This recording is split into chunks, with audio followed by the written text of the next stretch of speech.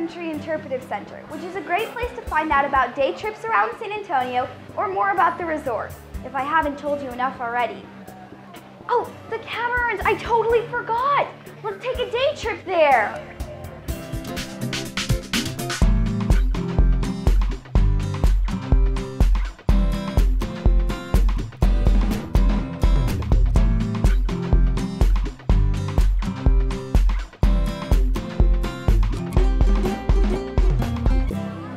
Natural Bridge Caverns, which has been open for 50 years.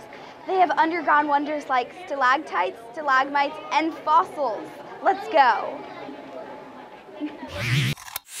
This is where the tours start, and this is our tour guide, Erin. Hello. She's going to be showing us around the caverns. You got comfy shoes on? Yes. Great.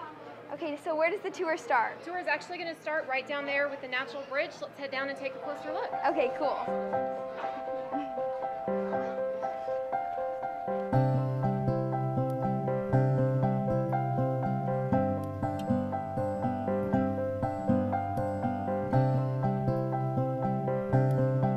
So how did the explorers get into the cavern system at first? They actually used this crawlway that you see right here.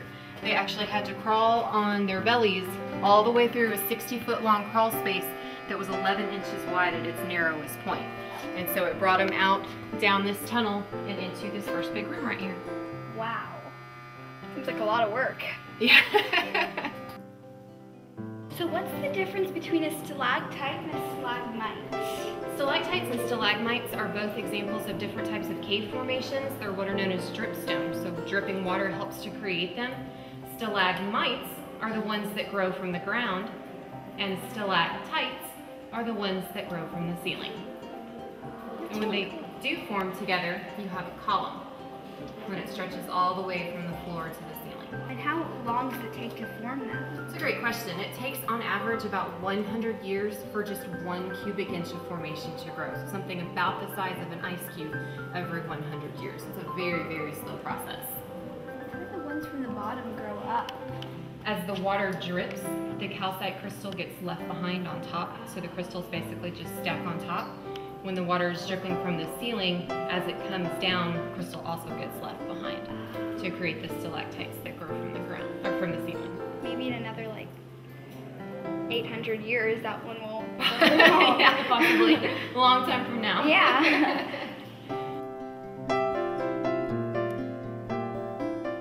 It looks like a castle. It's so pretty, and I can't believe that Mother Nature formed it. This is the tallest column in the caverns. It's called the Watchtower, and it's 50 feet tall and about 4 to 6 feet wide. Next we have the King's Throne. You see a place where the king would sit, 2 armrests, a footstool, and then his giant canopy hanging above him. It looks like a jellyfish. It does look kind of like a jellyfish, Yeah. a very sparkly jellyfish. Yeah.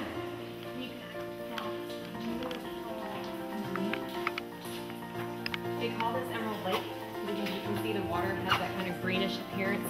Just the way the light hits off the surface of the water kind of bounces back that greenish color to you.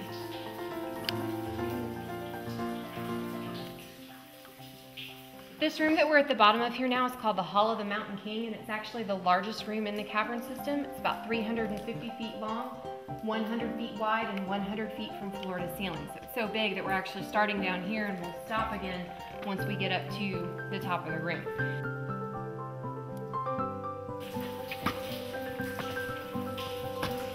If you need to work off a big Texas hamburger, this is the place to come.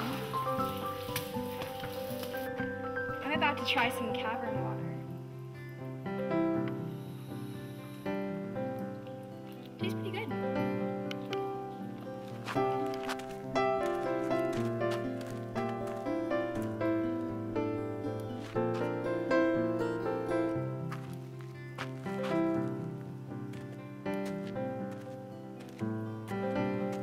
Hello? Does anybody know the way out of here? I'm really serious. Hello? Is anybody home? I'm getting kind of hungry.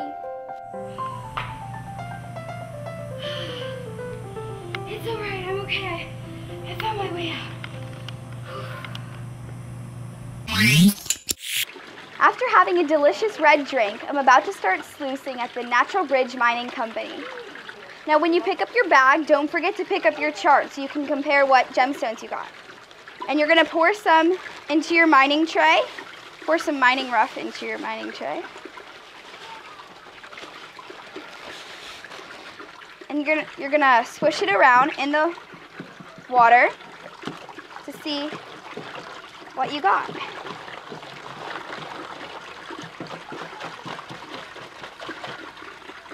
Wow, I got a lot.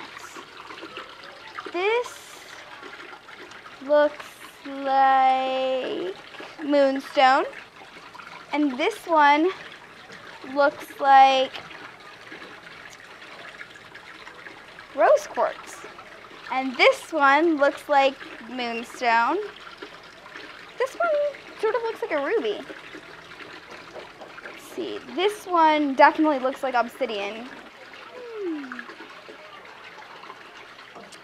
I'll take this one in platinum setting, please.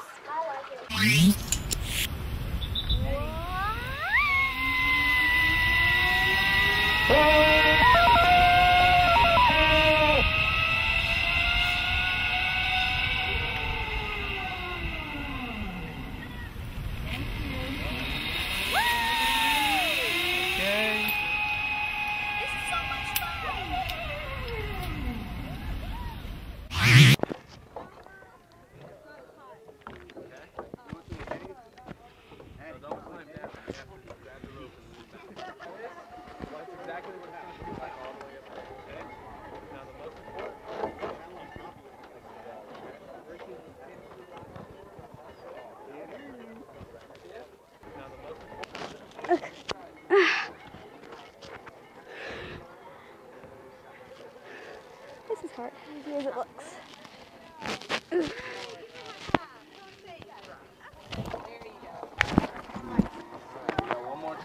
Whew, that was awesome, and it's a lot higher up there than it looks.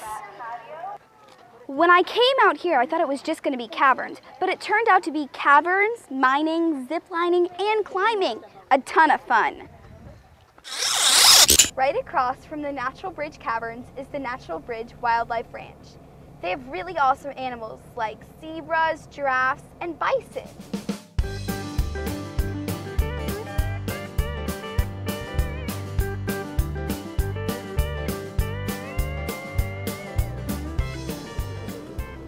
This is a gemsbok. They were sacred in Egypt.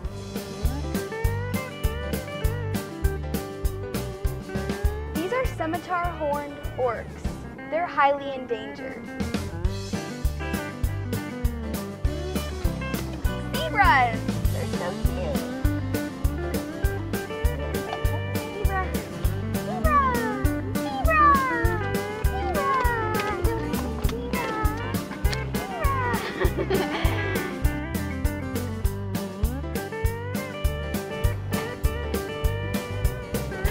One hungry ostrich. Peck away, little guy, peck away.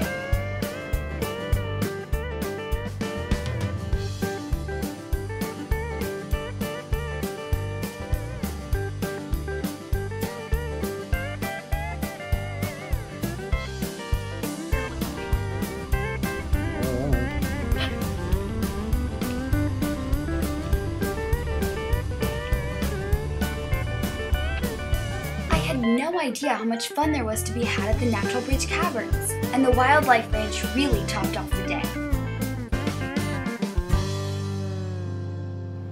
I had a great time in San Antonio, especially at the Hyatt Hill Country. There was a million things to do, like going down the rambling river, going to the underground, and going to the spot. Oh, and how could I forget about SeaWorld? Getting to meet Dylan the sea lion. He was so cute. And the caverns were beautiful. I can't wait to come back to the Hyatt Hill Country, and you should too. Now, where to next?